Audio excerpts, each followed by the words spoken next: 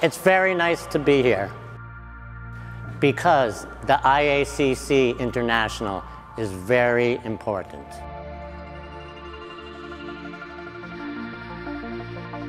The information within the seminars that explains our body's reaction to the environment is of most important for us.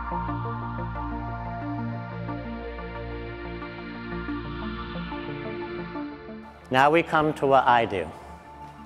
So I go into the environment, I spend time, I feel the environment with my senses, I look, I paint, I draw, I compare.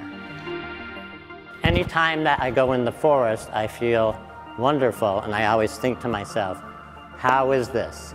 And not until the teachings of Frank Monke, who started the IACC, did I understand how the environment and the psychology affect us, our bodies. And I realized when I came to Naples and I travel around the city that I can feel the spirit of Naples. And this is the architecture and the people and the color and the sunlight and where it is.